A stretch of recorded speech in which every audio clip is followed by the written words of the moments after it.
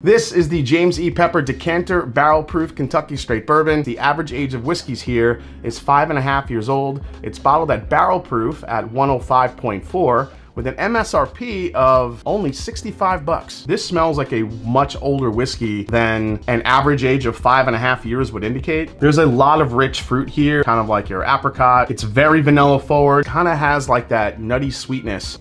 On the palate here, I think the baking spices really kick in. A lot of cinnamon, some nutmeg is here. That apricot note, the almond note is there. This is definitely a little bit more subtle with an amazing finish here too. The spice on this on the back end. Price, 65 bucks. I haven't seen these for resale at all. James E. Pepper isn't quite available across the country yet. This value is sky high. If you told me this was $80 or $90, even closer to 100, I'd probably believe you. 65 bucks? I think is an amazing price for what you're getting. Alternatives to this one, Peerless, Wilderness Trail, and even Michter's. This is a buy and back it up.